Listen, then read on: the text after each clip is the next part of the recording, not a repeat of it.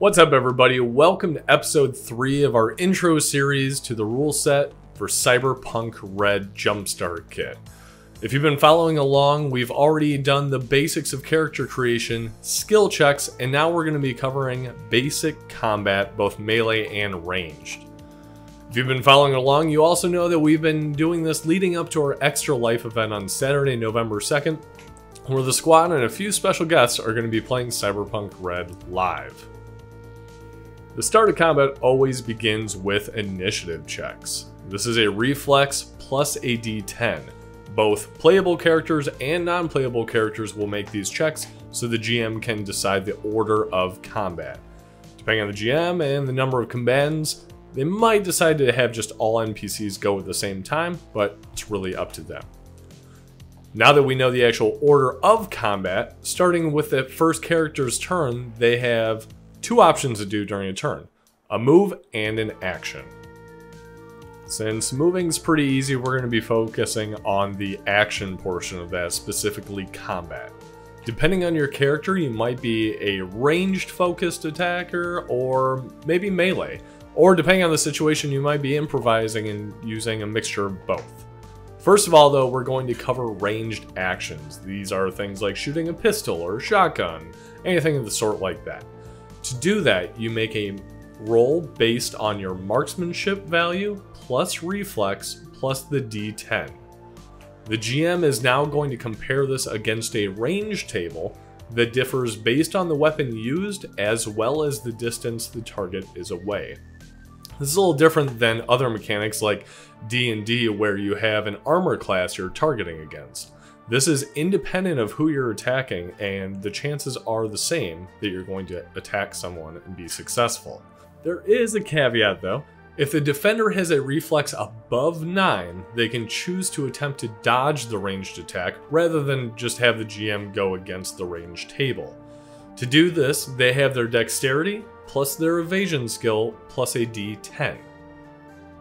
In the instance of a tie, defenders always win. Congratulations, we're gonna say you hit your target. Next up, you roll your damage. In this case, you're using a heavy pistol which does 3d6 damage, and would you look at that, you rolled a perfect 18. Unfortunately, the target you're shooting at does have some armor on. In this case, heavy armor jack, which has a stopping power of 15. Unlike D&D and some other ones, armor in this game actually works as damage reduction. So you take your 18 damage, you subtract the 15 stopping power, and ultimately only deal 3 damage to your target. One thing to importantly note though for armor, if you deal damage to the target, so you've surpassed that stopping power, then that stopping power reduces by 1 for next time. So in this example, this target had a stopping power of 15. We successfully did damage thanks to us rolling a perfect 18. And now next time we attack that target, the stopping power will only be 14. To repair that, you're going to have to go to a tech or maybe somebody else you happen to know to fix it.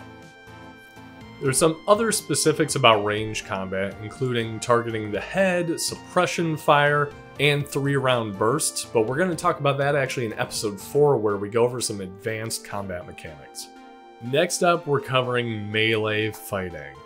This is actually pretty unique because it does categorize them into melee weapon fighting and then brawling, which is just bare knuckle. Melee weapon and brawling gives you 2 attacks per turn. This can be separated with a move action, so attack, move, and attack, and can be against different targets.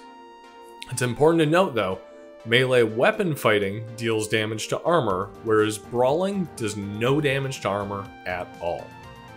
So why would you ever want to do brawling? Well, it actually does massive damage if the target's not wearing armor. It scales dramatically with your body score, and depending on that, you can be doing 4d6 damage per attack to have 2 attacks per turn. Unfortunately, if the target is wearing armor, then you're gonna need to wear that down first, using a melee weapon or a ranged attack. The benefit for melee weapons is, again, you get 2 attacks which are independent. That means if you deal damage on both attacks, their armor is going to decrease the stopping power by 1 for each attack, which is called ablating. Okay, we know what the differences are between melee weapon fighting and brawling. Now, how do we actually do that?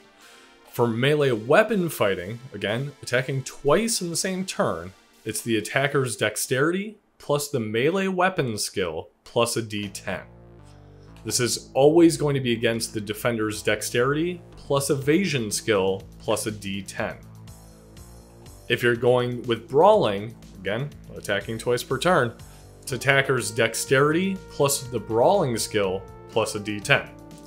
This is the same as melee weapon in that you're going against the defender's dexterity, evasion skill, and a d10. Combat isn't always accomplished though with weapons, whether they're ranged or melee or you're brawling. In Cyberpunk Red, coolness is always a factor, and it's amazing what a face down can do. A face down is when two opposing parties clash with a test of wills, and they have their cool plus their reputation, both good and bad, plus a d10. The loser will have to either back down from the encounter or take a -3 to any future checks against the winner due to fear until they're defeated once. And there you have it, the basics of combat. We've covered ranged, melee, and face downs.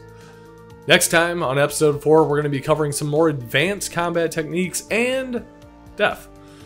So until next time, we appreciate you watching as always. Again, stick around for Saturday, November 2nd, where we're going to be doing Cyberpunk Red live for twitch.tv/SlightlySaltedSquad for Extra Life to raise money for kids, the Children's Miracle Network of Hospitals. But until next time, guys, stay salted.